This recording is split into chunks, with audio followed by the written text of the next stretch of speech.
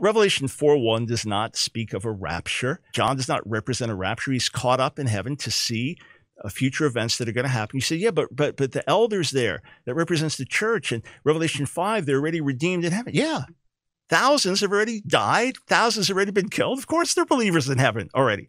But where does it speak anywhere in these chapters of believers being taken up to heaven? It doesn't. Just John's caught up to see a vision. That's it. Take the words for what they say.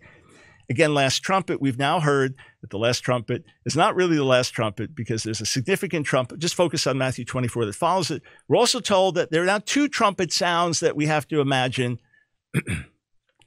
Go with it where you want.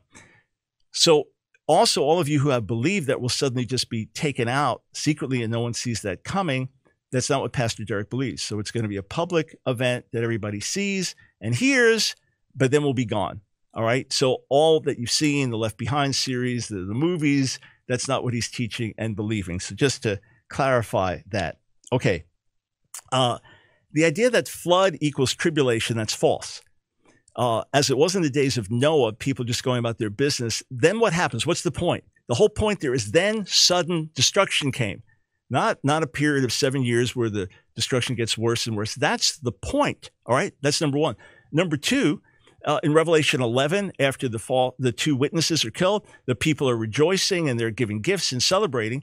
And over in Revelation, it says no matter what's being poured out, the people refuse to repent. So they were going on living lives as normal as they could. But Paul's explicit about it. 1 Thessalonians, the 5th chapter, that when people are saying peace and safety, that's when sudden destruction comes in. How does he describe it? Sudden destruction on the world.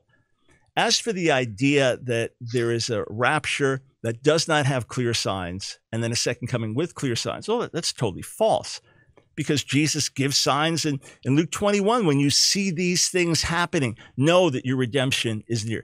He gives us signs. Pastor Orkin in his book admits their signs. I can give exact quotes, but just not as clear as the signs of the second coming. No, they're all describing the same event. Remember, Paul says that day will not overtake you like a thief. Revelation 16, in the midst of tribulation and wrath, Jesus says, I come like a thief. 2 Peter 3, the day of the Lord comes like a thief. And that's the time of final destruction and judgment that's being spoken of there. So people will be deceived. 2 Thessalonians 2, a spirit of strong delusion is poured out on people because they believe a lie. They choose to believe a lie. So of course they're going to be in denial. All right.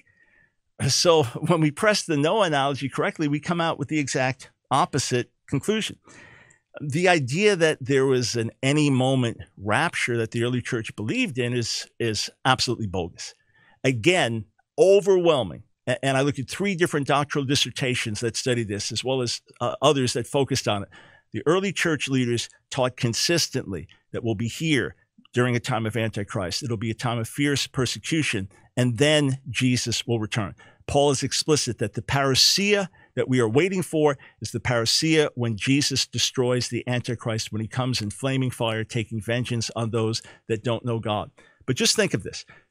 Acts 1:6, when the disciples asked Jesus, are you at this time going to restore the kingdom to Israel? He says, hey, it's not for you to know the times and seasons which the Father has appointed by his own authority. But, verse 8, you'll receive power when the Holy Spirit comes on you, and you'll be my witnesses in Jerusalem, Judea, Samaria, to the ends of the earth. In other words, they've got a job to do, this commission. They didn't think, oh, he can come any second. No, he just told them he's not coming any second. So they live with expectation, readiness, the sense he's at the door. And certainly all of us know that we could die at any moment. So we live in readiness before the Lord. But think of this with me. They were given a great commission. So they knew he couldn't come in any second. Peter in Acts 3 says explicitly that he must remain in heaven. Jesus must remain in heaven until the time of the restoration of all things. So there is a time and season for his coming, and there must be Jewish repentance first. Paul speaks of that in Romans, the 11th chapter, the requirement of Jewish repentance first before we get to that point of life from the dead. Not only so, but Jesus told Peter what was going to happen to him as an old man and how he was going to be crucified. So the idea that they believe Jesus come any second, totally false. Paul, the author of Hebrews, in Hebrews 10, says you should exhort one another daily, all the more as you see the day approaching. All the more as you see the day approaching. Well, what if you don't see the day approach? In other words, there are signs, there are indications that it's getting closer and closer. And let's just say Israel being back in the land. If Pastor Derek believes that's the fig tree Jesus was speaking of, well, then until Israel was back in the land, then Jesus couldn't return. So that, again, is also important to emphasize. And I want to say this once more. The idea that, parousia and epiphania and apocalypsis, that they can't refer to the rapture. First, I defy Pastor Derek with gentleness and grace to teach on this and just use biblical vocabulary. We're looking forward to the parousia, and then after that, the parousia. First, there'll be the epiphania, and then the epiphania. You must use different words or create new words like disappearance that are nowhere found in the New Testament, in the Bible. You must create these concepts to communicate. And if you want a simple refutation, just go through Matthew 24 and ask, who is Jesus addressing? Who's he speaking to? Because you actually have to change audiences to make this work. Well, no, this is the Jewish elect. No, this is the church. And no, and within a few verses of each other, to speak of the identical words and the identical events, say they're two separate ones, becomes a counsel of despair. Let's just see. The idea we're not appointed to wrath, Paul's explicit what he's talking about. It is the wrath of the second coming, final judgment, and the wrath of eternal judgment. That's what we're not appointed to. The idea that we're not appointed to a period on a few years on the earth where the wrath of God is poured out is completely bogus. Completely bogus. Not what he's talking about. He's explicit. When the world is saying peace and safety, then sudden destruction comes on them. What's he talking about? The return of Jesus, the culmination of the age, flaming fire, taking vengeance on those that don't know God. When that happens,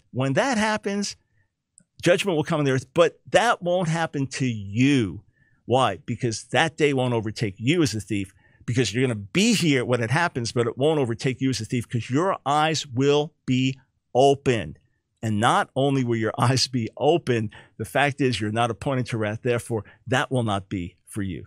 And where there are judgments in the world and they've been poured out through eternity, God knows how to keep his own. And I just have to ask forthrightly, are you telling me that Almighty God cannot pour out his wrath on the earth and yet seal his people so that they are not touched? Are you telling me that that's impossible according to the Bible, and that when the book of Revelation talks about God's servants sealed and protected, that it doesn't mean what it says? So I would really challenge those points very, very strongly. And again, the idea that you can just start counting, okay, we got 1,290 days to go. People debate all kinds of issues now. People date set wrongly all the time. I've got emails from people, do you think now we're in the tribulation? Is this the beginning of birth pangs? The idea that you're suddenly going to be able to say, okay, it just started here, we get the clock ticking and we know the exact number of days, is bogus. Even the endless numbers of interpretations about the meaning of the days and how they work out, and other days in the book of Daniel that we don't understand exactly how they're going to unfold. The idea that we're going to get that perfectly right. And then what about the idea that the days could be shortened? So we will know the time is near. We will know the judge is at the door. We will know that this is the culmination. It's not going to be like, whoop, zip, zip, we're out of here. What just happened?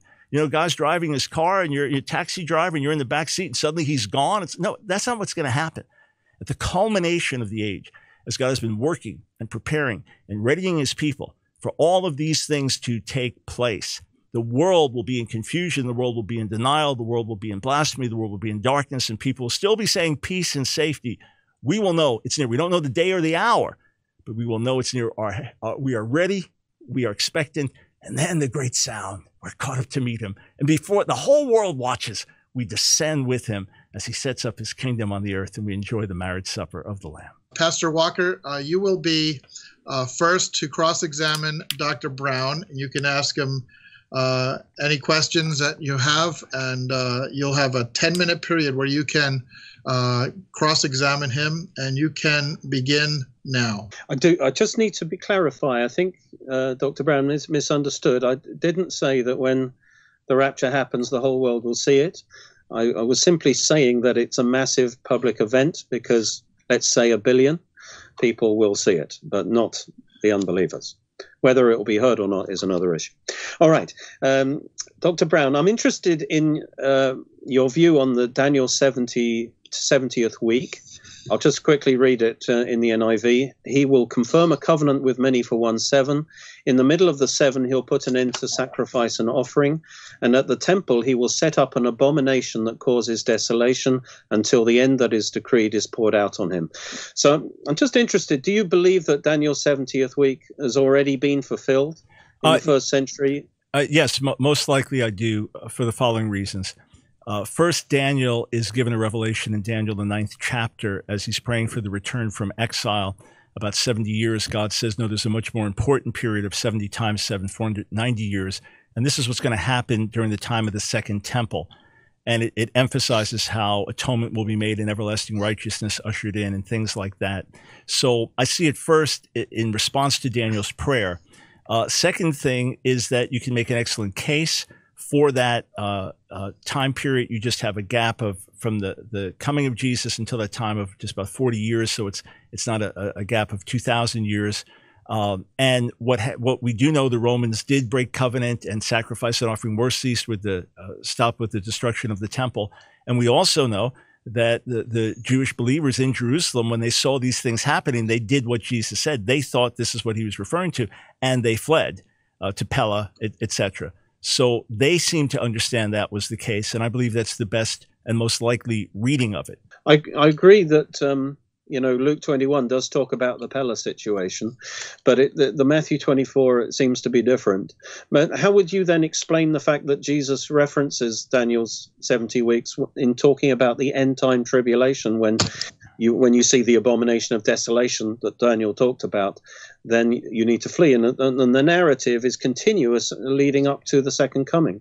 Right. So Matthew 24, I understand, as many other Old Testament prophecies, which is it has a first reference and a final reference. Like Ezekiel 36, the Jewish people coming out of exile in Babylon. There was the immediate fulfillment, but it didn't exhaust everything that was there. Now there's the final fulfillment as we see Jewish people being regathered in unbelief back to the land. So Matthew 24, I see as kind of layered. We all would on a certain level, unless we're full preterists, so that there is a fulfillment in the first century, because they're asking the question, when will this happen? The destruction of the temple. Will it be the sign of your coming, of the end of the age? So he's answering that. And then he's also answering with his final return. So I am not averse to the possibility that there is a dual fulfillment of Daniel's 70th week, as there is a dual fulfillment of Matthew 24. In other words, destruction of Jerusalem in the year 70 and final destruction at the end with final coming. So first a coming in judgment and then a coming for his saints. I'm not averse to that possibility. I just don't see it as the most natural reading of the text. So first and foremost, he is telling us what's going to happen in the year 70, and then he's also telling us, kind of layered right behind it, what's going to happen when he returns at the end of the age. So you kind of see there could be a double fulfillment of Daniel's 70th week. That it's a possibility, sir. Yeah. And you accept Daniel 12:11, the 1,290 days is talking about the end times. It seems to be, but if we press Daniel 12, it's also telling us that the resurrection we're waiting for happens at the end of the period spoken of. But even if I accepted a literal 1,290 days, and I think you have to be very, very careful, just like Daniel was praying about a literal 70 years, and God said, actually, there's more to the story. There's 490 or 70 times 7. The same way with Daniel's 1,290 days, I'm not going to be dogmatic about that. But bottom line, even if it is talking about a period of time, what we don't know is the day or the hour. So we should know it's getting close. But the idea that I can just say, okay, it started today. I mean, surely with all your prophecy teaching, how many times people misinterpret the signs or think something's wrong. So the idea we can just start, okay, this is the moment this happened. We get 1,290 days. What if those days are shortened? But we should know when we're getting really close to the end. It shouldn't be hit or miss, but we just don't know the day or the hour. Pre-tribbers do strong to interpret the Bible literally, and I would agree with that. And particularly with my maths background, numbers are very important to me. So do you seem to have a kind of, you're not sure really whether the 1,260 days, the 3.5 times, the 42 months, if that's just spiritualized language, or are these literal periods of time? If we're going to the book of Revelation, we know it's spiritualized language throughout. I mean, unless we think the devil has 7 heads and 10 horns and things like that, that there are all kinds of images. I mean, we know it's apocalyptic literature, for sure. And we also know it had to have relevance for the early church, because that's first and foremost to whom it was written. So there may be final antichrist, which I believe, but then application believers would have seen to someone like a Nero. So if you are saying there's going to be a literal fulfillment of everything literally in the book of Revelation, I would tell you it's a complete misreading of the book of Revelation. I would tell you that all ancient readers would understand this is apocalyptic literature, and they would accordingly know how to read it. Just like when you have a dream, the dream needs interpretation.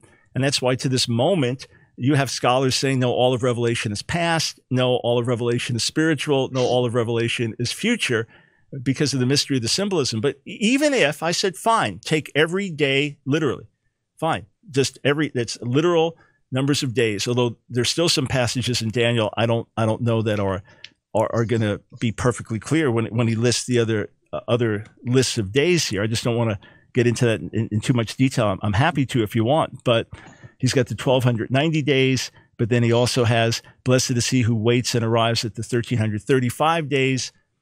I've heard so many different interpretations, but fine. Let's say it's literal 1290 days. Fine. Okay. I accept it. The idea that everyone on the earth is going to be able to know that's exactly what happened, and believers will be able to set their clock for it. The fact that I'm asked constantly about times and dates and are we in the tribulation now or did it start, or it reminds me of how wrong we can be in our date setting. So even if I accept it as literal 1290 days, literal 3.5 year period, whatever, doesn't affect anything I've said.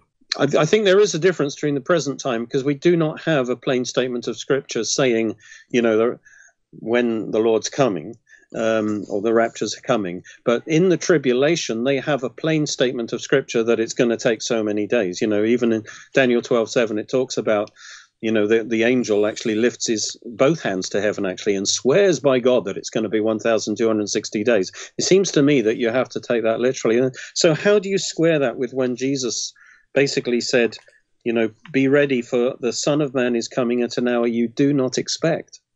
But in other words, not only do you don't know when it's going to happen, you don't know when it's not going to happen. It could happen anytime. But Jesus tells us that day will not overtake us as a thief. In other words, unless you're listening to him, it will be at an hour that you don't expect.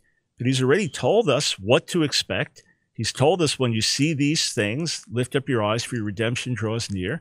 Again, 1 Thessalonians 5, that day won't overtake you as a thief. So unless he gave us sufficient indication, then that day would overtake us as a thief. Not only so, look, you've got 1,260 days, then we've got 1,290 days, and we've got 1,335 days. I would say that there is ambiguity there in any case. And then the possibility of what Jesus says in Matthew 24, those days being shortened. So we're not going to know the day or the hour, but we're going to know it's very, very close.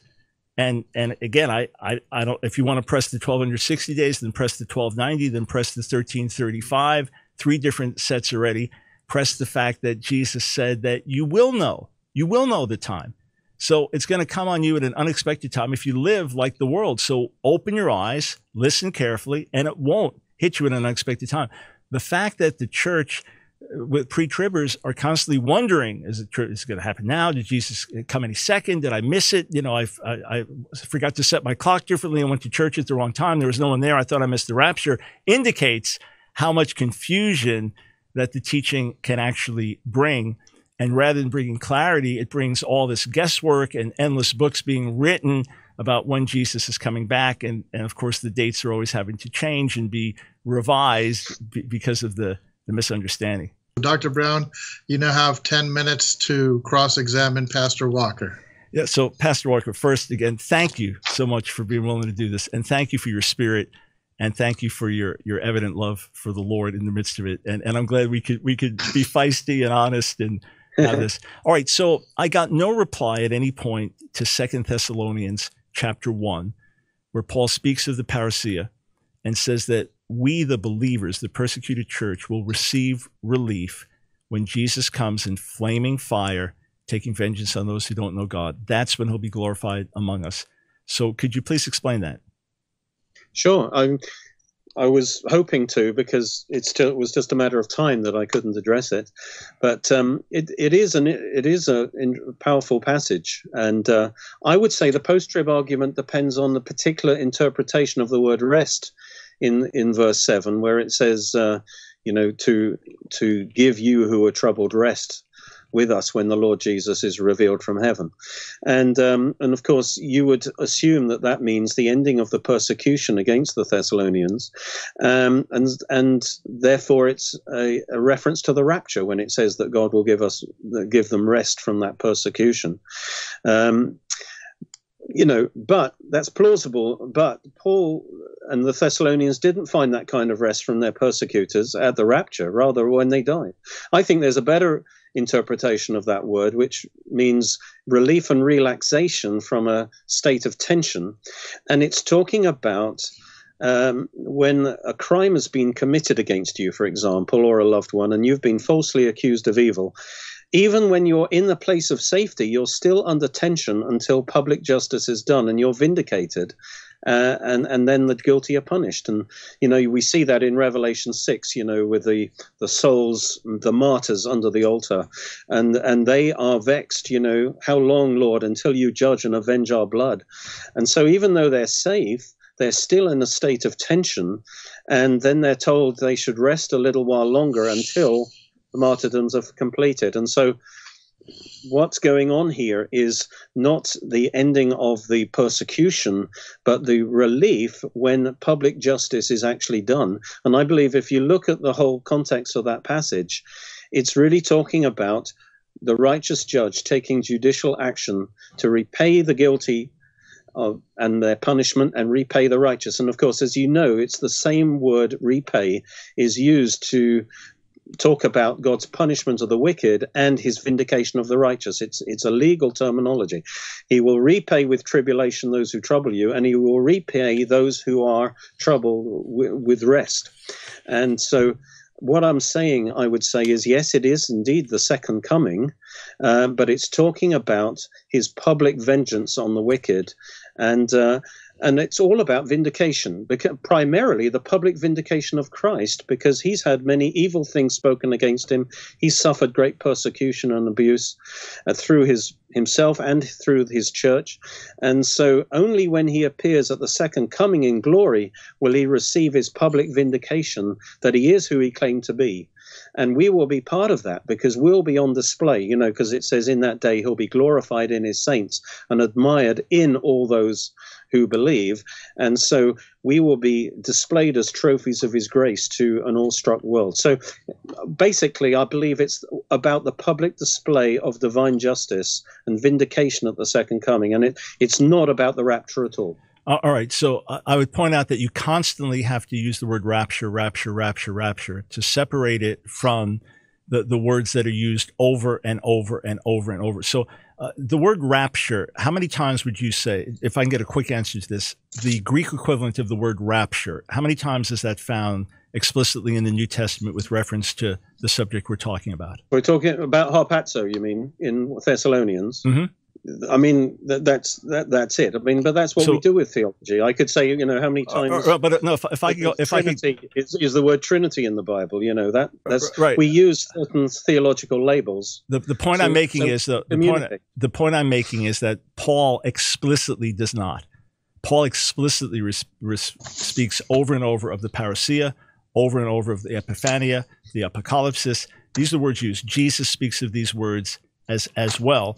And yet the only way you can make sense of this is to not use biblical vocabulary. So I would just challenge you at a future presentation, just use biblical vocabulary throughout the way it's used. But we know that we're waiting for his appearing, that we're all longing for his appearing.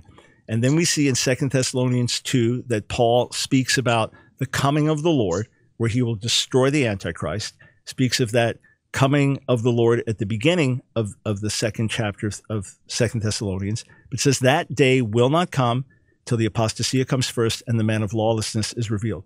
Let me just quote this to you from from Anthony Hopkins Of the 15 occurrences of the feminine noun apostasia, 5 from the Greek Old Testament, 3 from the Apocrypha, 2 from the New Testament, 2 from the Papyri, and 3 from Josephus, all 15 refer to religious departure or apostasy, rebellion, or revolt. Are you saying that every major lexicon, every major translation that translates with apostasy or rebellion and a 400-year window of Greek material, that they're all wrong, and that does not mean apostasy there? Yeah, I see you've read my book. I would say on the Thessalonian passage, first of all, that where we would primarily differ is on the definition of the day of the Lord, because you would assume the day of the Lord is the second coming in verse 2. I would say that's impossible, because the whole passage would be nonsense, because if they're worried that the day of the Lord had come, it's obvious the day of the Lord hadn't come. If it's the climactic coming of the Lord in power and glory, the whole thing would be a nonsense. But to answer your specific question, yes, it is a minority view that the falling away, the apostasia, even among pre-tribbers, is a departure. But I'm personally convinced of that case, because first of all, of course, it was this word apostasia can mean a physical departure or a spiritual departure. In the original English translations, based on Jerome originally, it was translated departure, which leaves open the possibility it's a physical one as well as a spiritual one. In classical Greek, Liddell Scott does say it's a possible usage is the physical. The verbal equivalent is the majority use is physical. Agreed, in the Koine Greek, the majority use is spiritual, but there is one use that's physical. In Archimedes, the Sandrechner, he uses it in a physical way, and that's Koine Greek. And in the patristic Greek afterwards, again, it's used in a physical way. In the Lamps lexicon, it actually is used to describe a rapture event in the kind of 5th century Assumption of Mary. So what you have is a word that does have that physical possibility as well, from the classical Greek all the way through the Koine Greek and through the thing. Although, admittedly, it's not the primary use in the Koine Greek. But when it says the departure comes first, and the man of sin will be revealed. Yeah, and the man of sin is revealed. Before the coming of our Lord Jesus, concerning the coming of our Lord Jesus Christ and our being gathered together to him, this will not happen until the apostasy, which of course overwhelmingly the evidence is against your position there, as you know. But the man of sin must also be revealed. This has to happen before we're being gathered to the Lord. Paul's explicit. First of all, let me just say that when it says falling away departure, it doesn't specify what it is. So I would say that the law is to, rather than prejudge it, if it within the verbal range, if it does include physical, then look in the context to see what the departure is. And there is a very specific departure, because verse 1 tells us that the rapture is the subject under discussion.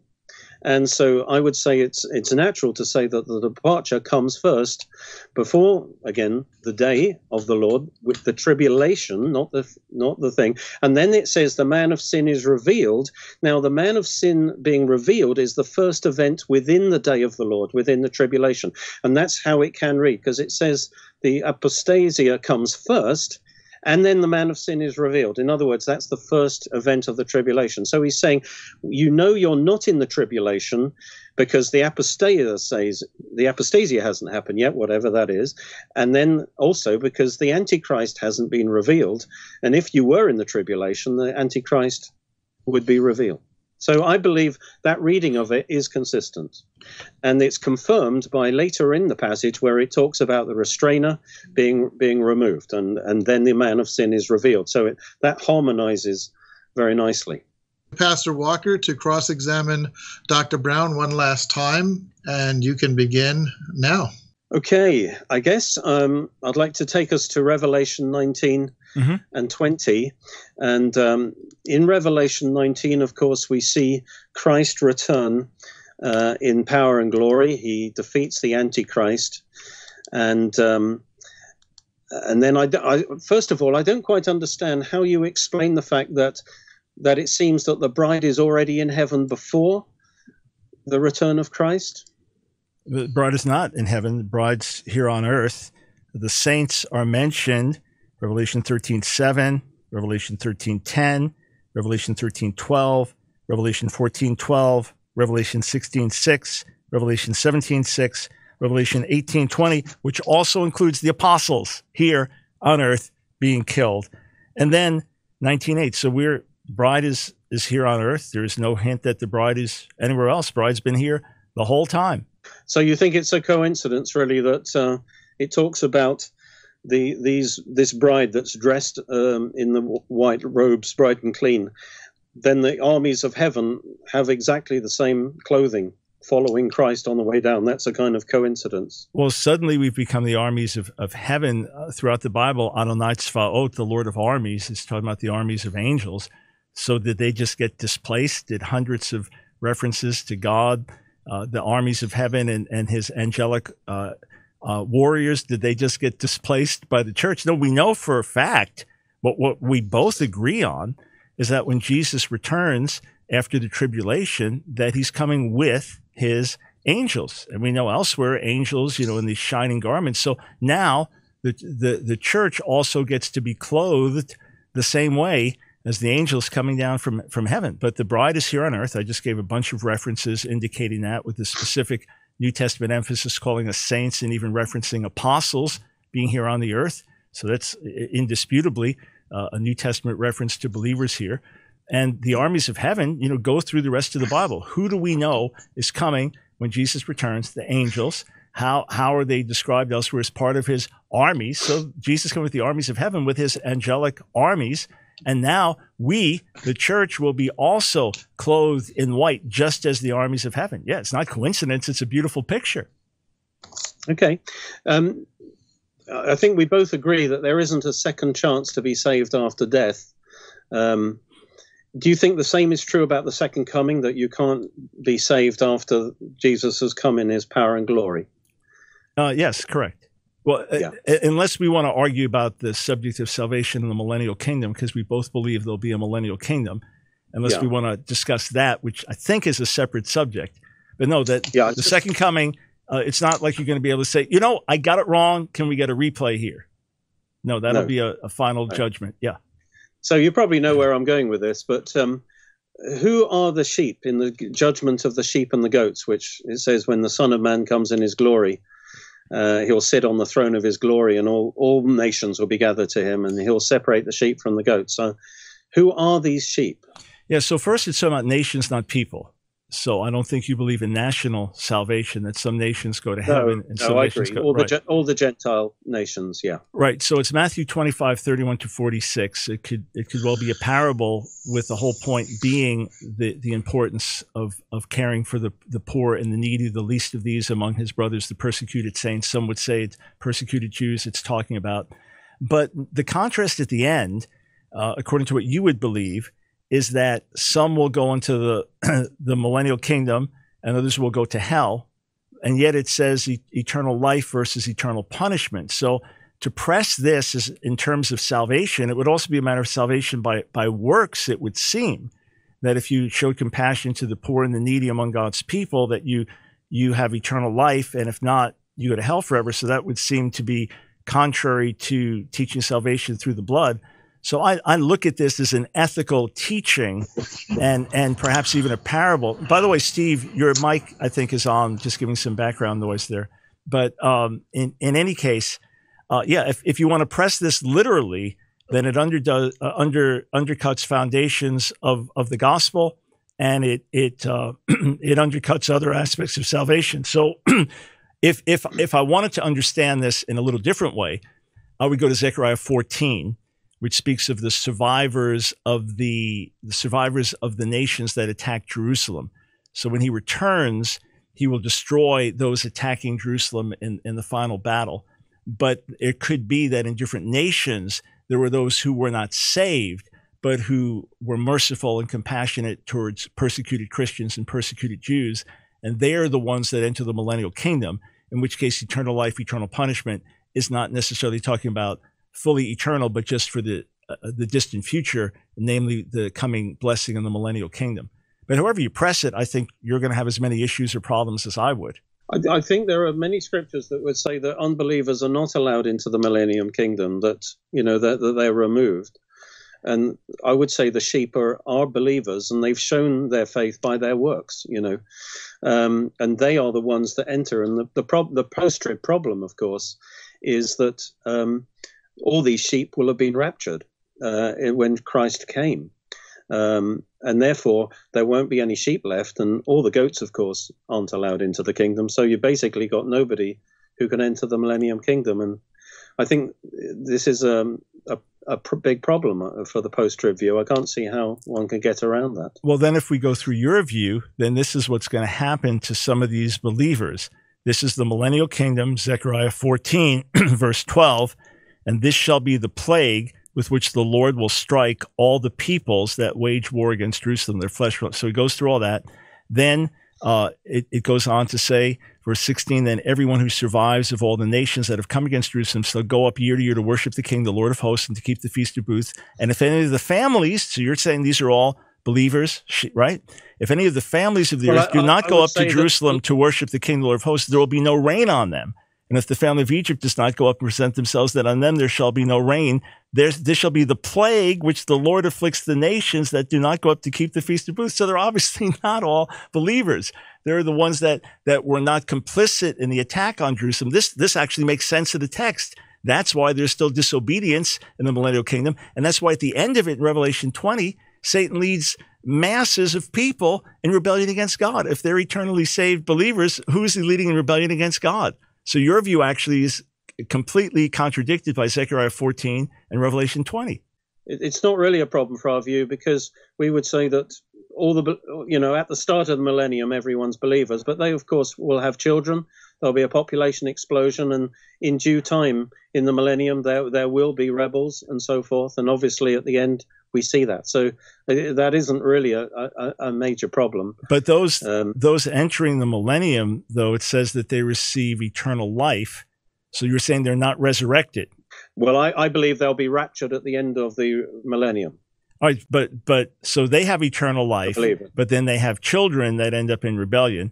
But interestingly, if any of the families that do not go up to Jerusalem to worship the King, you have to wait for your population explosion. It doesn't say there's a population explosion. You're going to go up year to year. And if they fail to, judgment's going to come. I mean, you have to read things in here that are absolutely not explicit in the text.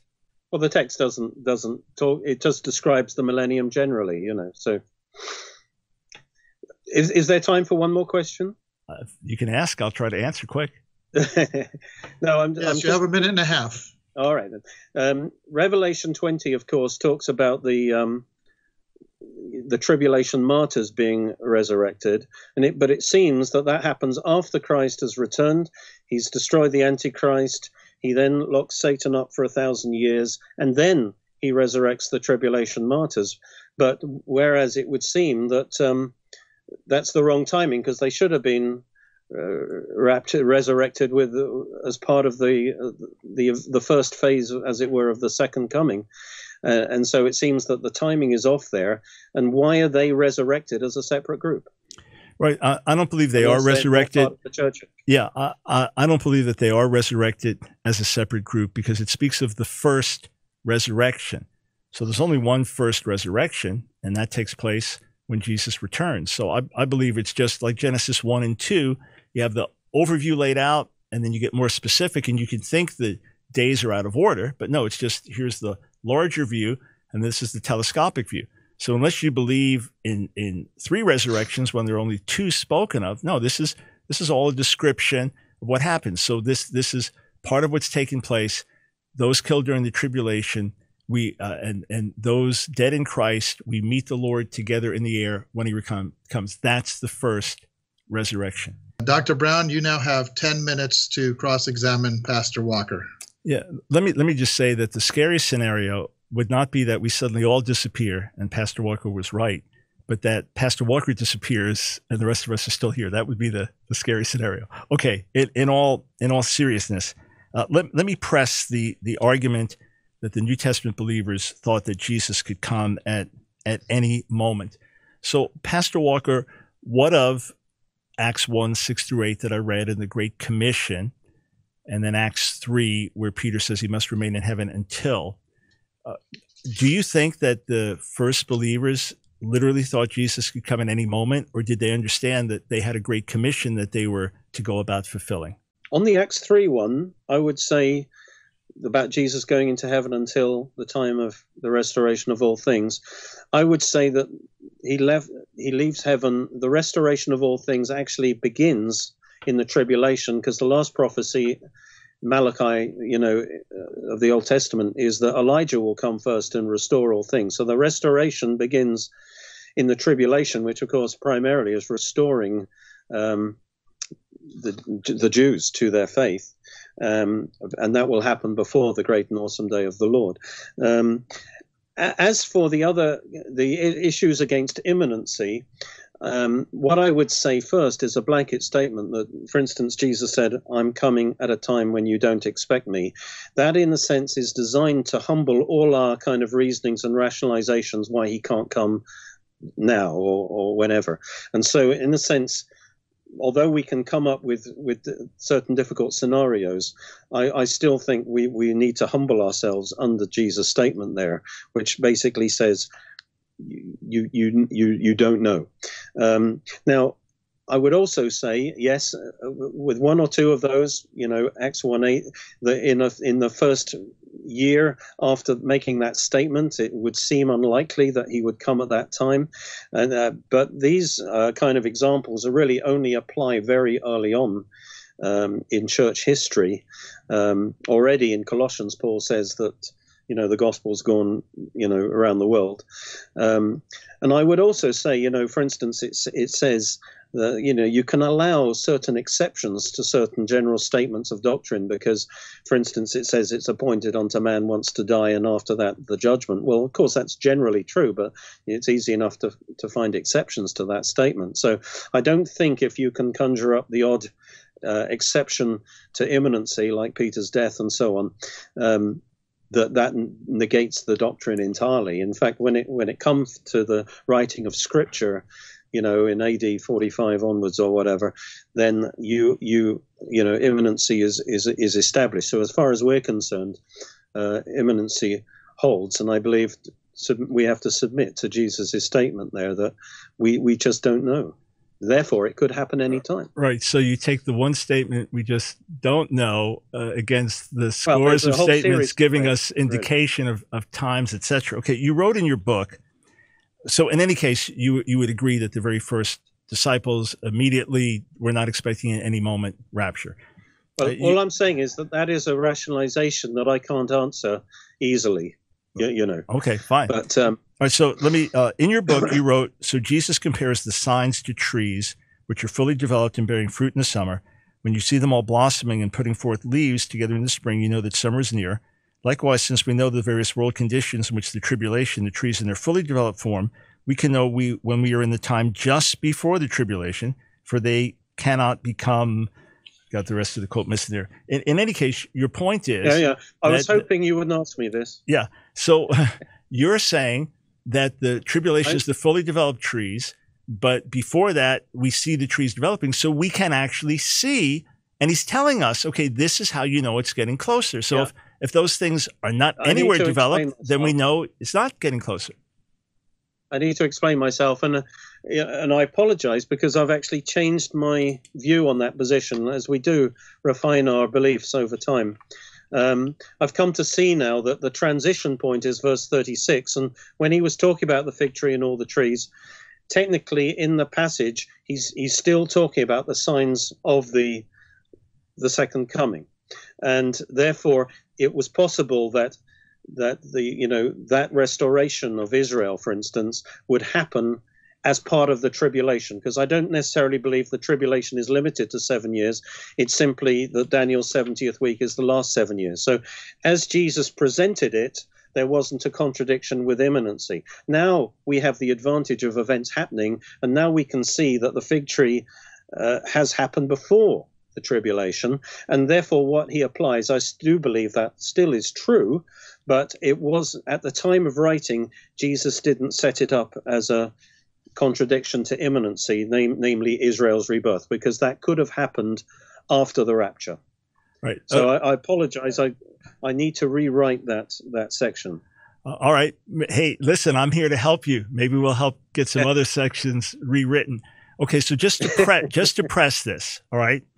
Again, Hebrews urges us to exhort one another daily, all the more as you see the day approaching. So there are certainly times in history when we don't see the day approaching.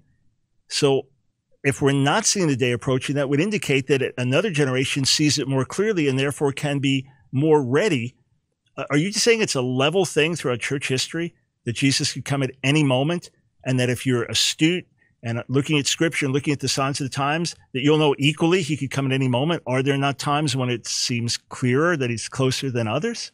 I would say, from the way Jesus put it, that he wanted the church to be constantly looking for his coming, and in a sense, the doctrine of imminency is a doctrine of ignorance. It's basically saying you don't know, and if you think you know, you don't know. I'll come when you don't expect me, and therefore it keeps us on our toes, as it were, looking for his imminent coming.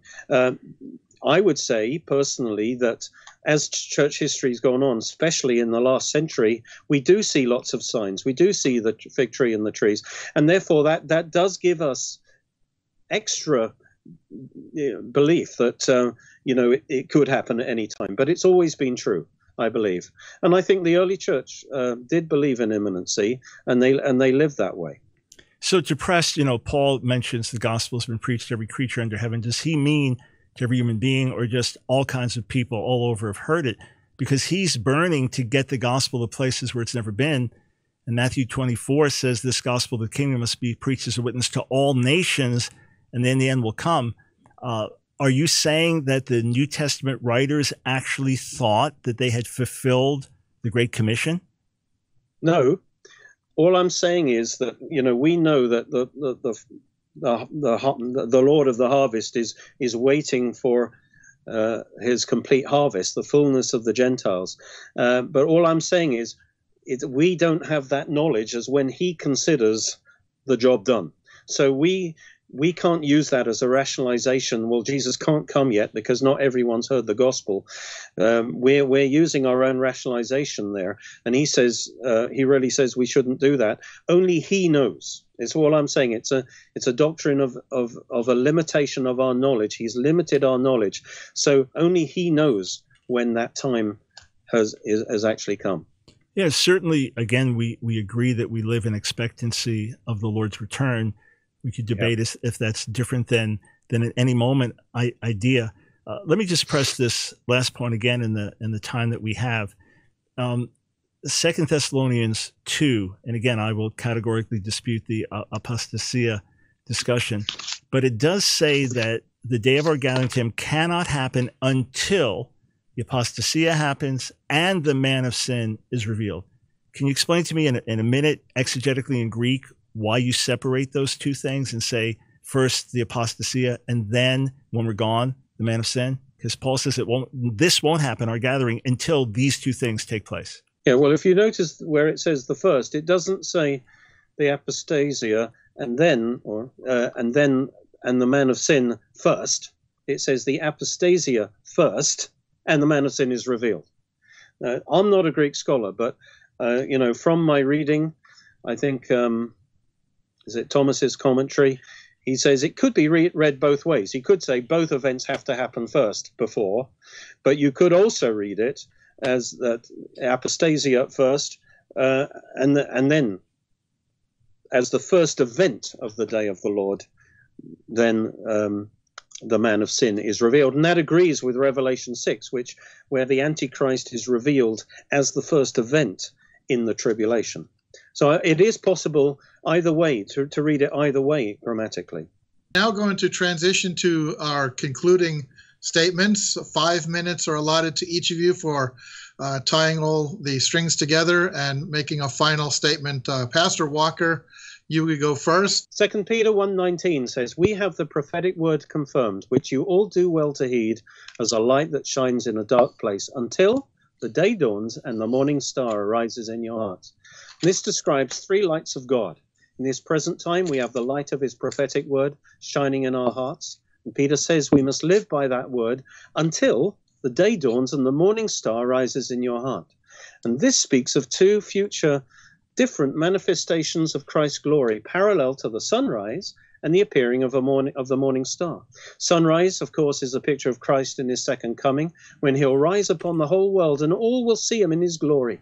Malachi describes the return of Christ as the rising of the Son of Righteousness, radiating the earth with his glory, bringing in the new day, the millennium. But shortly before the dawn, while it's still dark, another light rises into view called the morning star. It's actually Venus, and it appears as one of the brightest stars, heralding the coming dawn. It signifies the sun will soon rise and the new day begin. It only appears to those awake and watching, and so it is a manifestation to true believers only. All will see the sun, but only some will experience the morning star. After the morning star, the world remains in darkness for a time before the sun rises in glory. And so likewise, Christ, our morning star, will appear first to those who are ready, and then he will appear as the Son of Righteousness to bring in the new day, when all will see him in his glory. In Revelation 22:16, Jesus said, I am the bright morning star. So the morning star is a manifestation of the glory of Jesus. And in Revelation 2:28, he promised believers, I will give him the morning star. So this is a special future manifestation of his glory given only to believers. I believe these are romantic words of love. He's saying as the bridegroom to his bride, I will give you myself. I will fill you with my glory.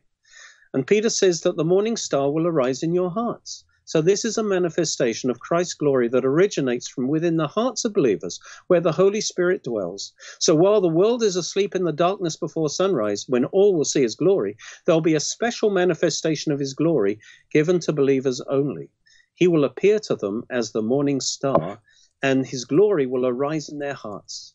So the morning star is the promise of the glory of Christ manifested to believers and in believers in the rapture before the second coming. So at the rapture, Jesus will release his glory and resurrection power from within us, Christ in us, the hope of glory.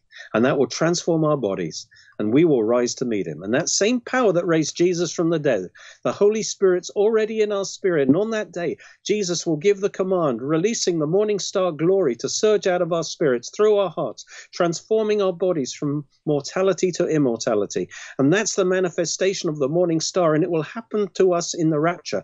And the awesome thing is, it could happen to us at any moment, suddenly, without warning, in the twinkling of an eye. This is the precious truth of imminence, which is only upheld by the pre-trib rapture. In fact, the fact that Christ could come suddenly at any moment, so we could be instantly transported to be with him, adds extra motivating power to our blessed hope, because it's human nature to focus on what's imminent. For example, if someone very important to you tells you they plan to visit sometime, but not for a few months, then yes, that will motivate you. But how much more if they tell you they might come at any time? That boosts your expectancy. It adds urgency to your preparations, making sure that you and your house are ready. And so likewise, believing in the imminent hope and return of Jesus adds fuel to our hope. And imminency is a major theme of the New Testament. Jesus said, watch, for you don't know when your Lord is coming. Be ready, for the Son of Man is coming at an hour you do not expect. Watch, therefore, and pray always that you may be counted worthy to escape all these things that will come to pass and stand before the Son of Man. Luke 12, let your waist be girded and your lamps burning, and you yourselves be like men who wait for their master when he will return from the wedding, that when he comes and knocks, they may open to him immediately. Blessed are those servants whom the master, when he comes, will find watching. And James says, be patient, brethren, until the coming of the Lord. Establish your hearts, for the coming of the Lord is at hand. Do not grumble against one another, brethren, lest you be condemned. Behold, the judge is standing at the door. And Titus says, Paul says to Titus, looking for the blessed hope and the glorious appearing of our great God and Savior. So let's be awake and let's make sure we're ready to meet the Lord, loving him and serving him with all our heart, for he could come at any time. Let's eagerly watch, look, and wait for his imminent return. Thank you, Pastor Walker. Dr. Brown, you now have 5 minutes for your closing remarks. Again, thank you, Pastor, and thank you for your love for Jesus and spurring us to look forward to his return. 1 Thessalonians 5, now concerning the times and the seasons, brothers, you have no need to have anything written to you, for you yourselves are fully aware that the day of the Lord will come like a thief in the night. While people are saying there is peace and security, then sudden destruction will come upon them as labor pains come upon a pregnant woman. They'll not escape. So the times he's speaking about to us are the times when sudden destruction will come on the world. But you are not in darkness, brothers, for that day to surprise you like a thief. If you're all children of light, children of the day, we're not of the night or of the darkness. So the way that we avoid being overtaken and that day coming like a thief is by living lives in love with Jesus, walking in light, walking in purity, walking in holiness, as opposed to constantly looking over our shoulders at a prophetic calendar that you have to keep in pencil because it's changing constantly. When I came to faith in 1971, Hal Lindsey's late great Planet Earth was the bestseller. Everything was laid out. Everyone saw it. The time is short. We're out of here any minute. And I have watched generations of people abdicate responsibility in society, thinking we're out of here any minute. Every time there's bad news in the society, what do they think? This is it. It's all going down from here. I've seen it bring spiritual irresponsibility. I've seen it bring hopelessness, because rather than saying, hey, we are here to make a difference until he comes, and no matter how bad things get, we will overcome, it does produce an unhealthy escapism. We have to live ready to meet Jesus at any moment, because any of us could die. That we know is a certainty. I would press categorically that in 2 Thessalonians 2:3, that when Paul says the apostasia must come first, that all Greek evidence for a 400-year period, 200 years before Jesus, 200 years after Jesus, does not have a single attestation of that noun, meaning physical departure. It always means a rebellion or a spiritual rebellion. Even the early translations, English translations that translate it with departure, like Geneva Bible, they explain what they mean, a departure from the faith. That's why all reputable modern translations translate with rebellion or apostasy. That's why all leading Greek lexicons, I'm talking about the scholars of the scholars, put that as the meaning for 2 Thessalonians chapter 2, verse 3. And again, the parousia is an actual arrival. Once again, we're not looking for a parousia followed by a parousia, an epiphania followed by an epiphania, an apocalypse followed by an apocalypse. We're looking for one second coming. Oh, and by the way, the last trumpet really is the last trumpet. It's not followed 7 years later by another trumpet. There's the last trumpet, and then after that, a trumpet. No, this is not some confusing system. And that's why early church testimony, study it out overwhelmingly. One after another, they talk about the church being here during the time of the antichrist. They talk about time of suffering. The second coming is always. I'm talking about citation after citation after citation, reviewed in great detail by scholars. You say, well, I heard one possible reference here. Read everything. You'll see that one possible reference disappears. 2 Thessalonians 1, what we're waiting for, the appearing, the revelation. Is that how Paul describes it? The revelation? When is that? When he comes in flaming fire to destroy the wicked. That's what we're waiting for, his glorious appearing. Even so, come, Lord Jesus. When he comes, there is one second coming. And I challenge Pastor Walker to teach this just using the consistent biblical vocabulary from the Greek. It becomes meaningless gibberish. The day of our gathering to the Lord will not come until first there is rebellion, the apostasy, the man of sin is revealed, whom Jesus will destroy with his coming, the coming that we are awaiting. And again, we know that first believers did not believe in an any moment return of Jesus. When they said, will you restore the kingdom at this time? No. What does he say? You receive power. The Holy Spirit will come on you. You'll be my witnesses in Jerusalem, Judea, Samaria, to the uttermost parts of the earth. Revelation 7 speaks of a people from every language, every tribe, every tongue. So we burn to see that completed. Yes, we leave the exact timing to the Lord, but we burn with eagerness to see that completed, understanding that the fullness of the Gentiles must come in, Romans 11:25, and all Israel will be saved, Romans 11:26. And Paul says in Romans 11 through 15, that the turning of Israel to the Lord is the final event that brings him back. So with great expectation, I look forward to being with Jesus forever. With great expectation, I burn and long to see his return in my lifetime. Even so, come quickly, and we will glorify you until that one and only second coming.